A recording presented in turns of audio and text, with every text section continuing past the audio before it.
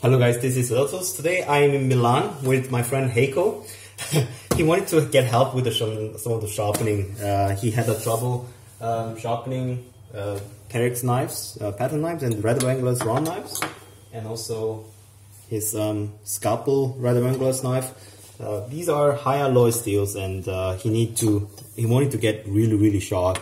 And I recommended him to get a stone flattener before the sharpening the stone with the stones, because the first step you want to achieve with your stone is the flatness. The flatness is really important, because if your stone is not flat, your edge will not get sharpened evenly, so it will not get the maximum the percentage from the sharpening stone. So when you're sharpening from your sharpening stone, staying in flat is most important.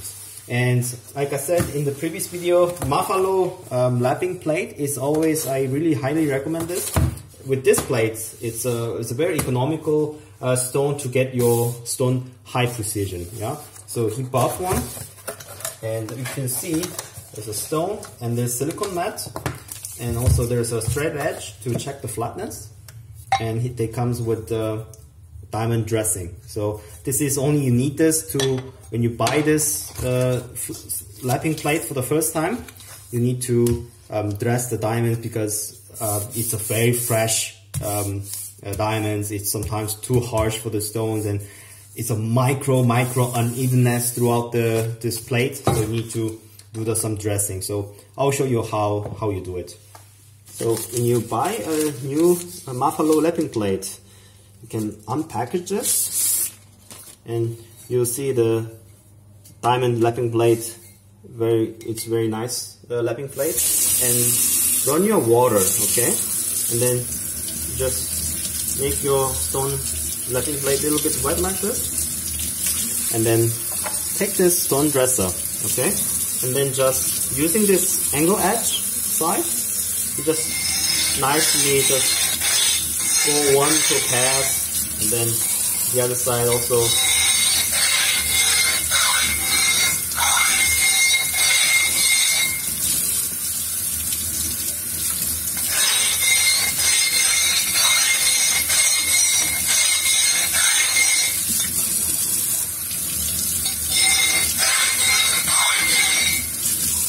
Okay, so what this does, this is stainless stone dresser. So what this does is that during the manufacturing process of the Buffalo lapping plate, or every diamond lapping plate, it's it's unavoidable that they have the flatness all around the stone evenly. So what it means that the stone, this plate is stainless steel, it's really that flat.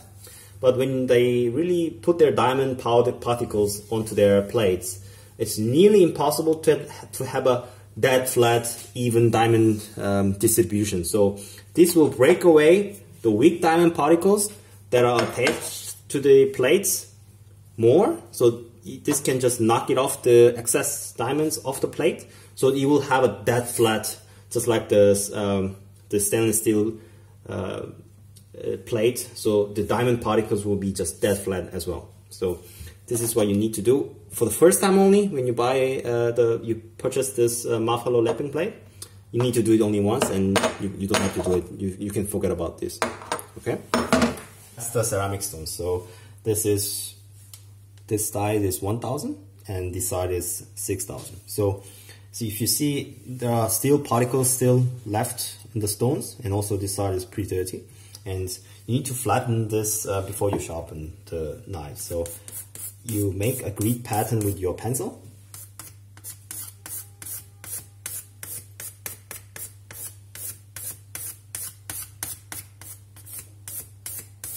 Like so.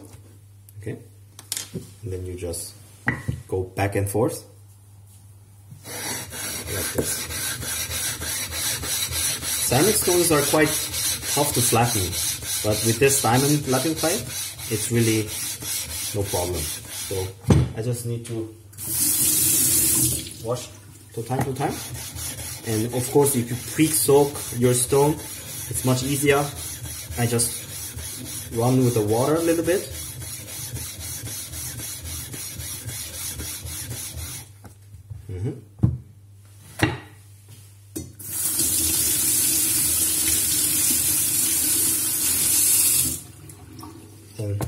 do it once again to see this pattern. So by doing this, you can see where which part is lower than the other part and which part is higher, because high part will get removed the fastest. So this is why you do it. So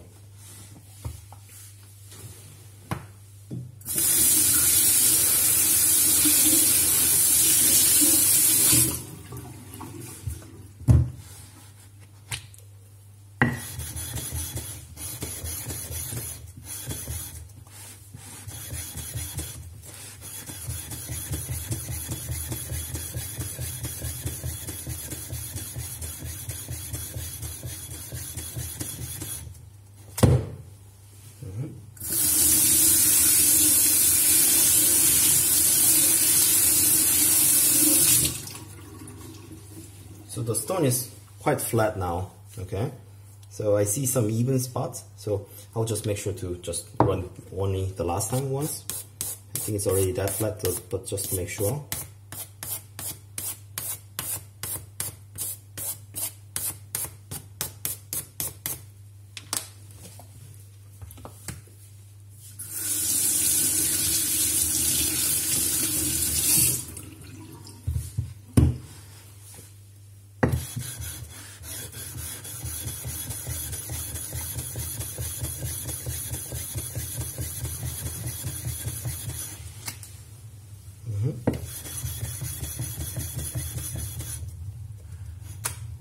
Okay, so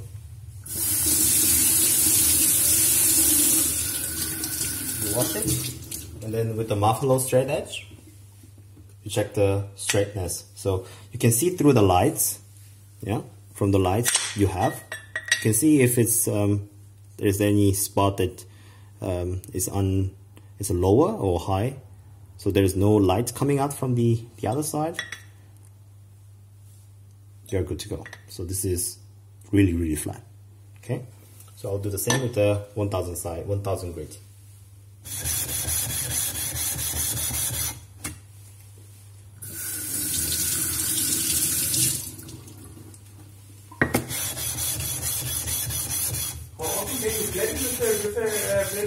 Oh, more than 500? Yeah, more than 500 times. It depends on what kind of stone you sharpen.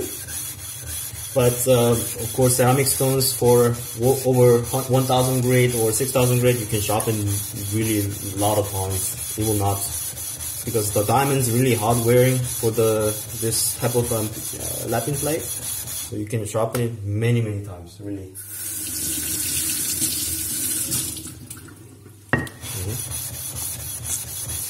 It's definitely worth the investment, because I always flatten with granite and a sandpaper and silicon carbide powders. They leave so many messy, and actually the surface that you get is really not flat. It's a relatively flat. I was happy with it, but after experiencing the Buffalo lapping plate, I just go with this, really. It's worth the price. Yeah, it's worth the price, definitely.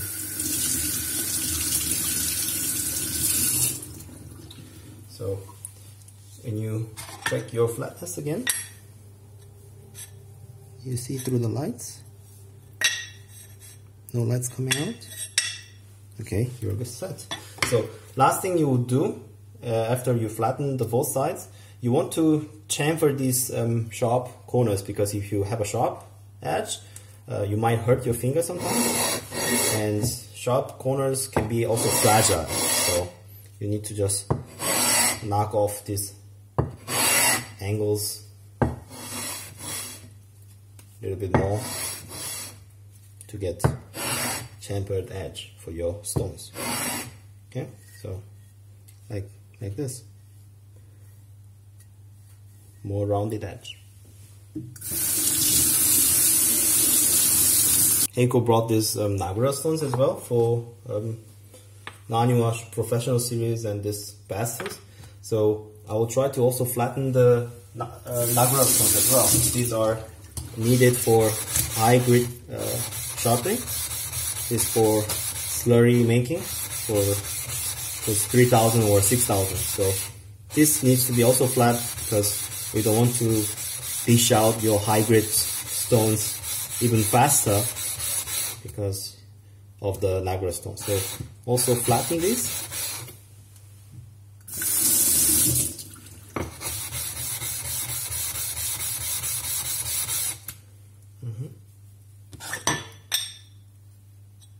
Check flat.